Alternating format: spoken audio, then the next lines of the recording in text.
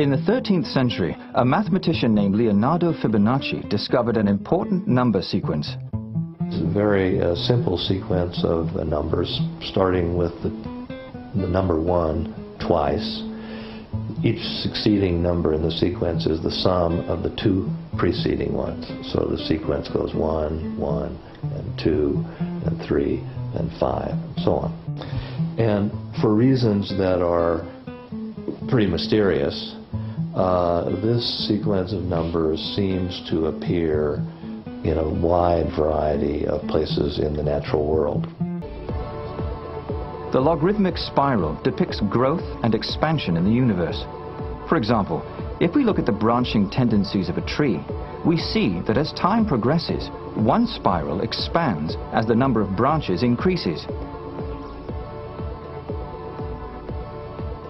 Spirals are reflected in structures as diverse as seashells, pine cones, sunflowers, whirlpools, and hurricanes. And as with fractals, we can see spirals at many different scales, from the growth of an embryo to a galaxy.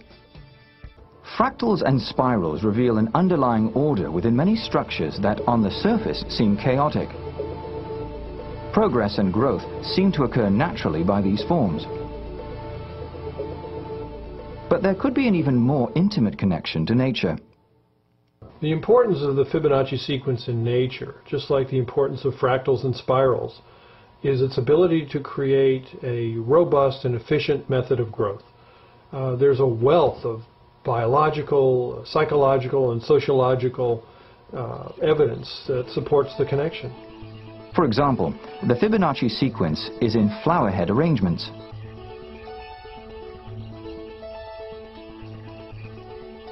Then we find the Fibonacci ratio in heart muscles, in bronchial tube branching, even in the electrical potential of neurons, and as Roger Penrose pointed out, even in the arrangement of the brain's microtubules.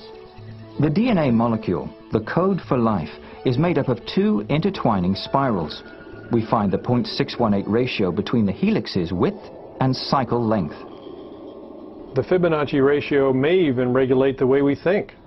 It's easy enough to imagine that, or make claims, well, this Fibonacci sequence and the way that it appears in very many areas of life is just like some kind of number mysticism.